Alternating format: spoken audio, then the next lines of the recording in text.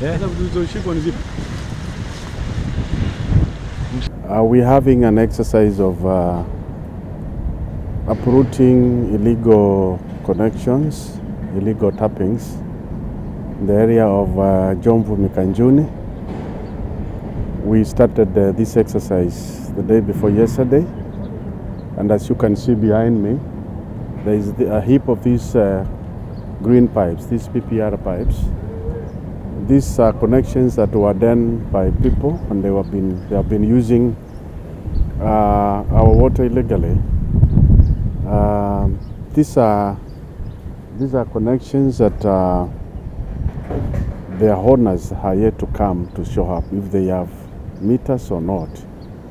Otherwise, the people that we are coming across using our water illegally, we are arresting them and arraigning them in court.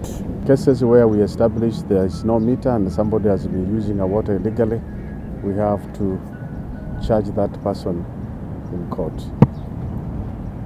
Up to now, how many have you arrested?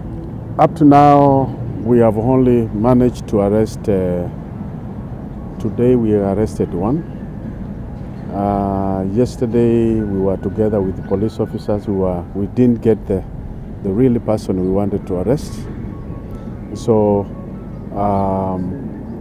so far we can say we have arrested only one who we have already arraigned in court. The shortage or the scarcity is all over Mombasa West because what we are getting from Mazeras is not adequate. How much are you getting?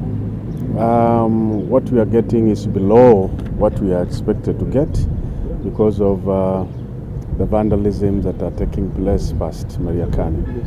The herders are vandalizing our main lines, the main lines, and so what we are getting from Mazeras is not adequate. Our major consumers are complaining: Airport, Kenya Port, Kenya Pipeline, Kenya Refinery, and these other estates. Their cries all over.